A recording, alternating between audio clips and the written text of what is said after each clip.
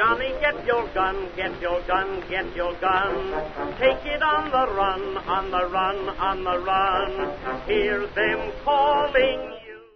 Welcome back to Frontline Rejects. Before we get started today, we'd appreciate it if you could help us out by hitting that like and subscribe button and by dropping a comment in the comment section below.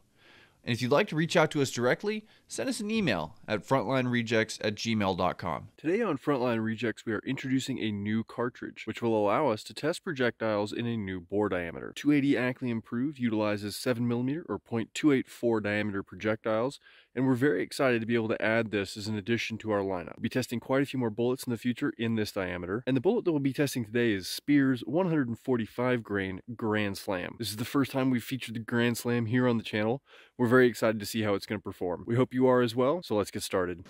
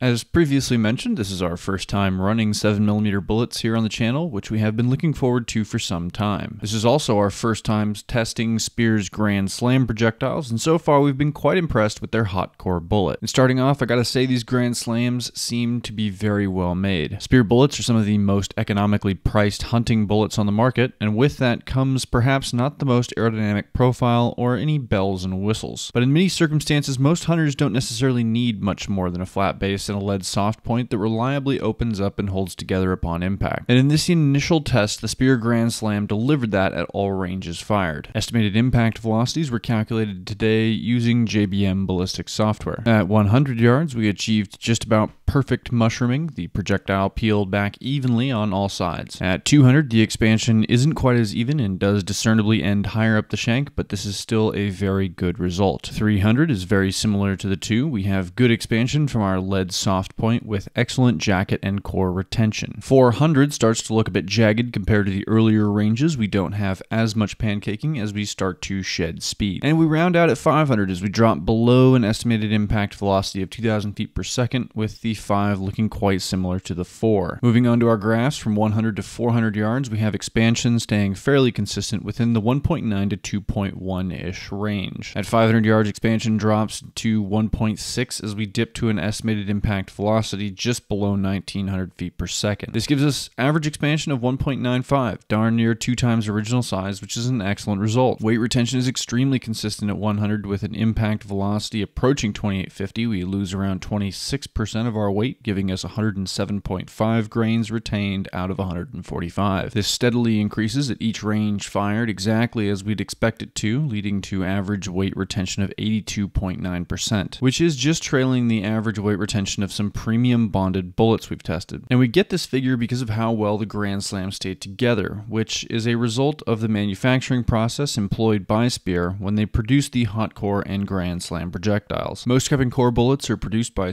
inserting or swaging a lead core into a copper jacket, but the Grand Slam is made by pouring molten lead into a preformed copper jacket. This in theory eliminates voids and allows a stronger bond between the core and jacket, which seems to be true as we've seen from our testing of both the hot core and Grand Slam so far. To clarify, this isn't a true bonded core design like an AccuBond or Terminal Ascent. Rather, it seems to be an improved cup and core style bullet, which does a great job of staying in one piece, but does really need velocity to open up effectively, and in doing so impart energy to the target. I would not personally run heavy for caliber Grand Slams, rather I think using a lighter bullet in a given cartridge would be the way to go. For instance, if I was loading these into my 30-06, I would run 150s or maybe 165s on the top end, but I wouldn't select 180 or 200s for the chambering as I feel it would inhibit the range I would want to take shots at. But if an informed shooter selects an appropriately weighted bullet, which is then driven at a higher speed, I think the Grand Slam would be a fine option for hunting larger game like elk and bear, as it does a good job of carrying weight and staying together, allowing it to punch deep. Now, the Grand Slam is a traditionally figured lead soft point, which doesn't boast the highest BC, but it doesn't need to, as with how tough this bullet is, I don't think it shines at long range. I think this bullet would really stand out when loaded into a spicier cartridge employed at closer range. The Grand Slam really harkens back to the days of Magnum cartridges designed before the era of laser rangefinders, in which the goal was to produce very fast and flat trajectories while keeping shots within 300 yards. But even though it does, I think it's still relevant today. A lot of hunters don't need super aerodynamic projectiles with high dollar price tags. If you're planning on hunting in the woods and won't be shooting past a few hundred yards, depending on what your rifle's chambered in, the very economically priced Grand Slam may be right for you. Of course, we will be running the Grand Slam in a variety of other calibers in the future, and we hope you'll join us then. To make sure you don't miss out, hit the subscribe button, and if you've got something useful out of today's content, consider liking or dropping a comment below. Thanks for watching, and we'll see you next time.